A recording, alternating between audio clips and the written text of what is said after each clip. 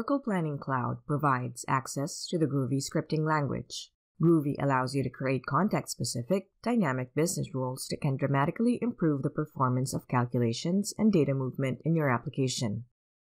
Similar to business rules, you create Groovy rules in Calculation Manager. You launch Groovy rules from any place a business rule can be run. With Groovy rules, you can dynamically generate calculation scripts at runtime based on context.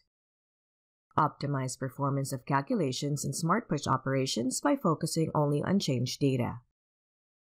Perform data validations and opt to cancel operations if the data entered violates company policies. For technical reference on designing Groovy rules, see the Java API reference for Oracle Enterprise Performance Management Cloud Groovy rules on the Cloud Help Center. The Java API reference includes examples that demonstrate the syntax and power of the EPM Groovy object model. In this series of tutorials, you'll learn design best practices on how to use Groovy rules to perform focused data movement in smart calculations and planning data. In this tutorial, we'll show you best practices on how you can use Groovy rules and Smart Push to move modified data into a reporting cube. First, let's talk about a typical scenario. On this data form, our planners modify employee's salary and assign a reporting manager.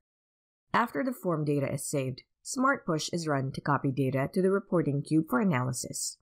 At this time, dimensions are also consolidated, if necessary, as the data is being copied.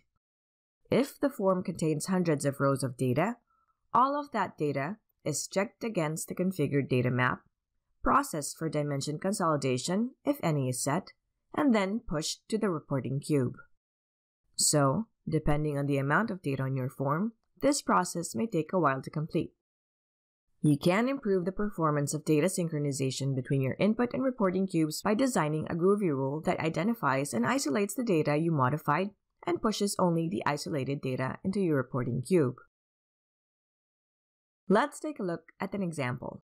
We configured a simple data map for Smart Push that maps dimension members from our input cube to our reporting cube. We prepared forms that display data from our input and reporting cubes. The form used for data entry has Smart Push enabled and uses the form's context to push data for all the members selected for the dimensions defined in the form. For the Groovy rule, here's what we have. The script starts by identifying the associated data map for Smart Push. This section uses the data cell iterator method to identify edited cells and isolates them. Then, this section takes the isolated data and runs the focus data movement using Smart Push and the data map configured and associated with the form. A message displays when modified data is moved to the reporting cube. If there are no modifications, a message displays when there are no changes and data was not moved to the reporting cube. After we created this Groovy rule, we deployed it the same way we deploy business rules. Then, in Form Management, associated it with a form. The Groovy rule runs after the form data is saved. Now, let's see everything in action. Here's a quick look at the data in our reporting cube. I'll go to the Input Cube's form and make some changes.